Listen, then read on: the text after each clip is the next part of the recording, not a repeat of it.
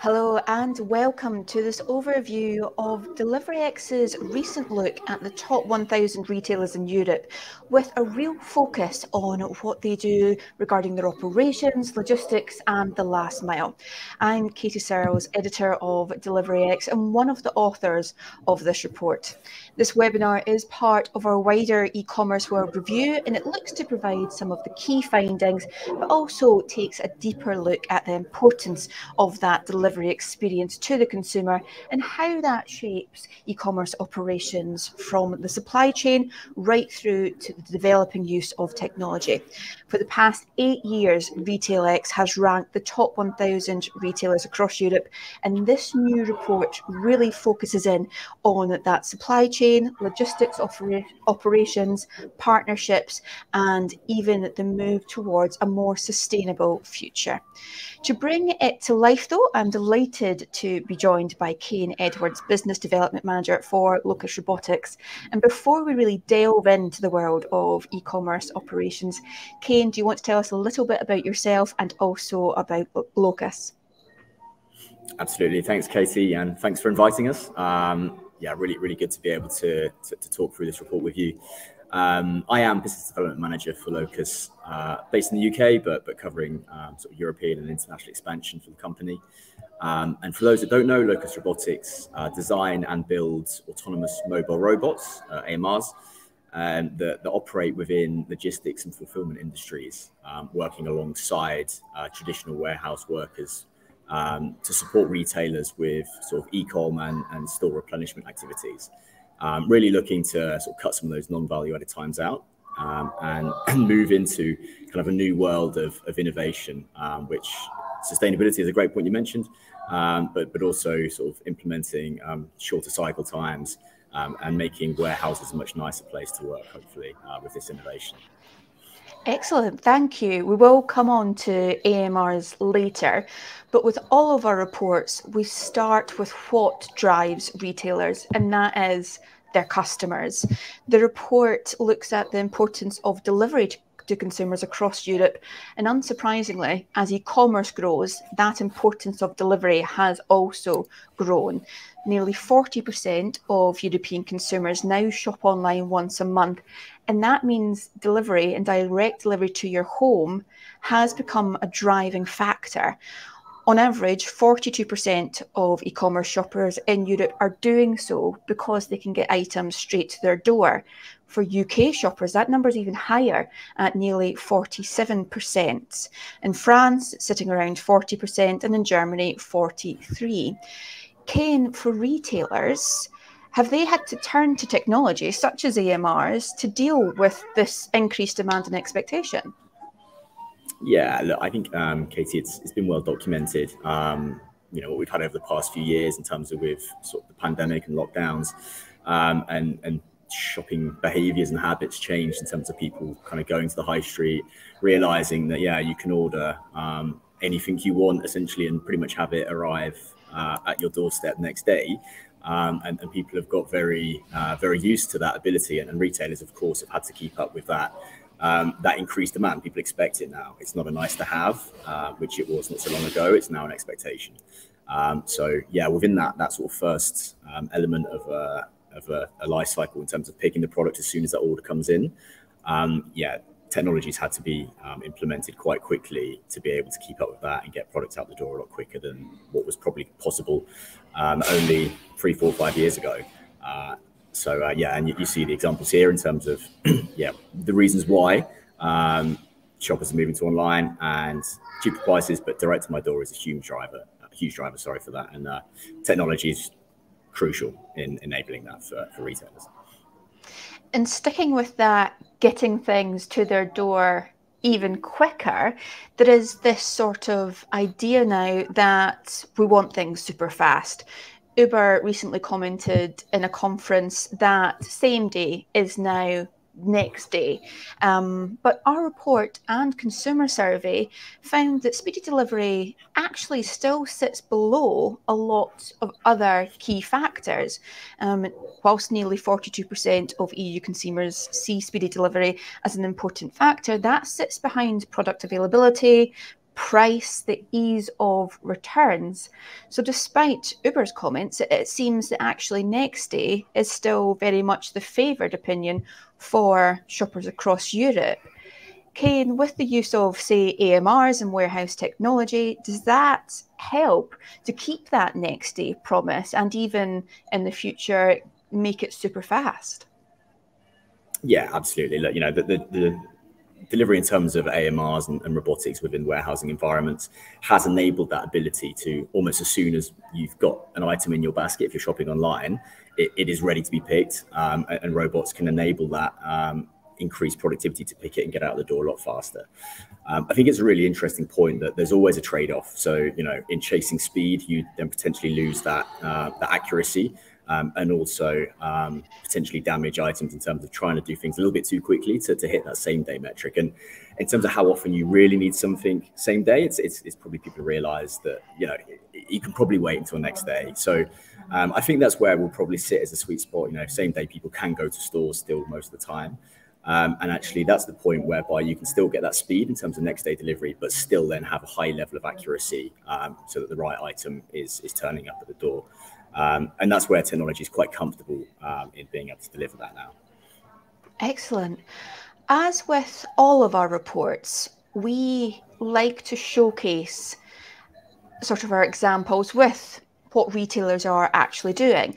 This DeliveryX Top 1000 report starts with a feature looking at the supply chain, the logistics, how they're cleaning up the delivery experience, and then uses a number of company profiles, such as this M&S one, to showcase what the retailers are actually doing.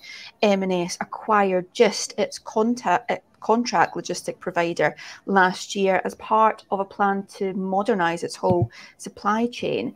Kane, with the retailers you work with, is there any that really stand out that have gone above and beyond to modernize their operations?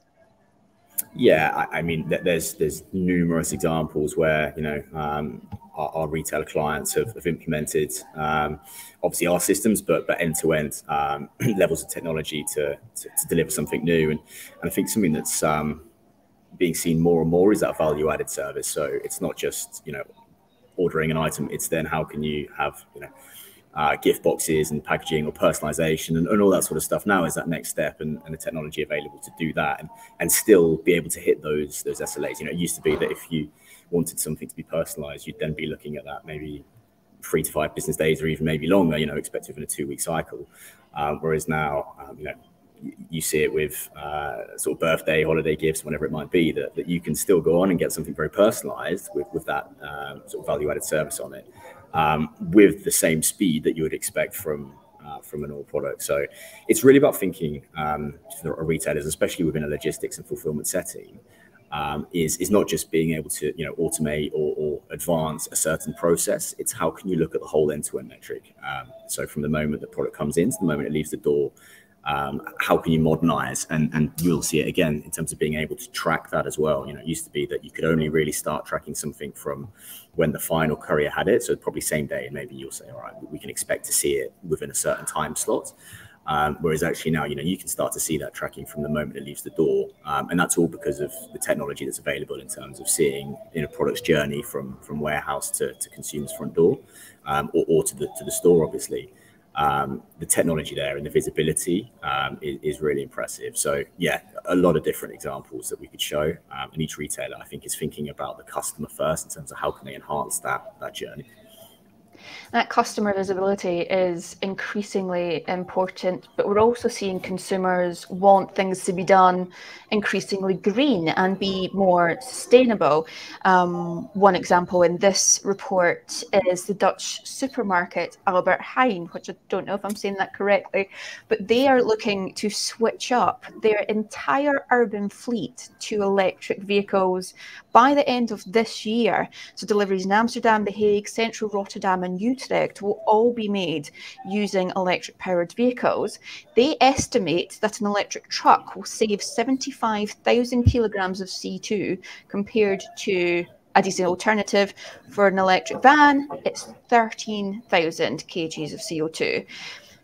Kane, am I right in thinking that your systems, Locus Robotics, they're the AMRs are all electric. So even in the warehouse, we're seeing that transition to a more sustainable solution. Yeah, you're completely right, Katie. Again, I think that warehousing and logistics centres have a bit of a dirty image of being, carbon heavy in terms of big diesel forklifts and needing a lot of power to heat and light and keep a warehouse operational. And we're seeing it. Most of our clients that we talk to now are looking at how they can implement maybe solar panels to provide cleaner energy. Can they have LED lighting, which can be censored so it's not on all the time, and elements like that. And you're right, with our AMRs, if they can be powered by greener energy. We've got lithium-ion batteries in the robots, which obviously deliver a much sort of smoother and more efficient power outlet. And with opportunity charging, and there's a lot of technology that goes into sort of maximizing that efficiency in terms of keeping the robots running and not having them charging all night and wasting power. And the way that you can utilize the robots so that they're not traveling more than they need to and expending more energy. And it's really interesting. We're seeing net zero and a lot of initiatives, but actually again, the technology is there, it's capable, and it's being implemented, and our robots are a part of that. But warehouses, everything under a roof now is trying to be I think a lot trying to make that a little bit greener, hitting that sort of corporate social responsibility. It's a big topic at the moment. It is a big topic at the moment, but it's also those little wins of changing to LED lighting to make things powered by electricity.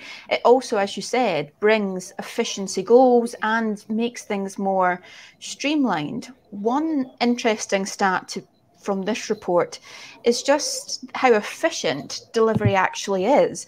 We found that in Switzerland, the success rate of a first delivery attempt is 99.7%. This is even more impressive when you think that just Swissport alone, so the national delivery service, are handling 194 million parcels across all regions last year. In the UK, it's a healthy 94%, but these figures could be made even better by increasing use of a safe space or maybe a Pudu network. Kane, do these figures surprise you, or do you think because we have increasingly smart operations that we're always going to get to such high levels of first-time delivery? Yeah, I mean, it's certainly really interesting seeing that in this report, Katie. But I think you're right. I think it can be expected that you would see this, and it goes back to some of that visibility that we mentioned earlier, in terms of people can see, okay, I know that my item is going to be arriving. From the point that you order it, you can set your delivery day. Whereas before maybe it used to be okay within a certain 3 to 5 working day window, which is much harder to then track. Whereas if I'm going to be on a certain day, then you can stick to that. And you're right, working habits, people are freer to work from home certain times, and naturally that's going to enable a better success rate in terms of those delivery rates. But some of those are very high. That still surprises me because I think that there's a load of factors that could mean that wouldn't be successful, which is out of anyone's hands. So to be hitting 99.7%, that's a crazy number. And it's great, and goes back to that whole point in terms of sustainability, in terms of environmental. You don't want to be doing double deliveries because it's more carbon, it's more fuel, it's more time. So actually, the higher you get that number, the more sustainable the whole logistics cycle is for couriers, for retailers, and obviously consumers can then feel a little bit better about getting it when they want it and not having to waste time waiting around for items. So certainly inevitable, but great to see. It is great to see, and it is brilliant to sort of share these success stories. There is a few areas where we do need to work on, and one of them that has been discussed a lot recently is around returns and trying to minimise them. Returns are a massive part of retail, whether it's an unwanted product, it's ill-fitting. Even when we were dealing with bricks and mortar stores, you still saw returns. E-commerce seems to have created a bit of a monster. Some retailers are looking to charge for returns now. There's no such thing as a free return. Others are turning to technology to try and get the fit right in the first place to limit those returns. Zalando being one of them that was showcased in this report. They are turning to sort of VR technology and virtual fitting rooms. Products are going to have to come back into a retailer's warehouse, though. Even if we do get this all right, things are going to have to be sent back. Do warehouse robotics, does technology and smarter technology have a part to play in streamlining this process so retailers can get it maybe back on sale or out the door quicker again, Kane? Yeah, again, it's a really interesting point, Katie. It's a really highly focused topic for retailers at the moment, because you're right, it's a very costly process to be able to return goods, because anything that comes in needs to be quality checked again. Even if packaging is intact, it still needs to be potentially retagged, repackaged, and then restored and then available again. And the key part on that is obviously optimizing those processes as much as possible, making it as cost effective as possible. But also in the world, especially thinking about fashion, where you've got Zalando there, is the world of fast fashion. If something's been ordered and then coming, if it was on sale maybe or comes back in, products are only available for a much smaller window now. New lines come in, and suddenly if it takes weeks to get it available again, that's no longer desirable. That's not being pushed anymore. So it's really important for retailers to be able to get those products back available and ready to be picked. And you're right, technology can help with that. We from an AMR point of view focus very heavily on being able to combine those processes. So the same people that can pick an order can also help with replenishment and returns put away. And that visibility, once again, keep saying it, technology visibility with scans and real-time data, instead of waiting for someone to kind of manually input something. You can scan and say, look, we know this is in the building again now, and now it's available straight away on the website for someone to order. As soon as it's available, it's ready to be picked. And actually sometimes it's quite a lot that even we don't need to even worry about putting it away, because it's ready to be picked straight away, because that demand is there. So it's I think we're seeing movements towards a more cost efficient and sustainable model for returns. We've seen retailers that say they will not charge you for returns to the store, because that's obviously much easier to keep that for sale on a hanger versus having to process it. But inevitably, like you say, it's going to happen where people get the wrong size or whatever it is. This technology, I haven't tried it myself. I might look at it and see how accurate it is. But it's because you can go and try something on at a shop, right? But you can't guarantee what you're going to get when you're shopping online. So people would historically order in 3 sizes and send 2 back. Maybe that behavior will change slightly, but it's always going to have to be handled. And yeah, technology can certainly support with that. Another example in this report is New Look now have drop-off kiosks that people can return their online orders to store for free. It is definitely worth checking out. Today's webinar has just meant to highlight some of the key findings of the report. There is lots more in there. We look at the growth of re-commerce. We look at the growth of repair and resale. There's also a brilliant case study on Asda trialling autonomous vehicles for delivery in London. But for today, a massive thank you to Kane. Kane, if people want to find out a little bit more about Locus Robotics, what's the best way to do that? Yeah, absolutely. Well, yeah, thanks for having me and having us, Katie. Anyone that's interested in learning more about Locus, you can go to our website, locusrobotics.com, or on all the usual social media, LinkedIn. We've got some great case studies, some great blogs, and sort of ways to look to optimize some of these processes. So, certainly recommend that as a first port call. Thank you very much. You can download this report in full using that link, or find it on internetretailing.net Research Hub. But for now, though, a massive thank you again to Kane and to our viewers for tuning in. Thank you.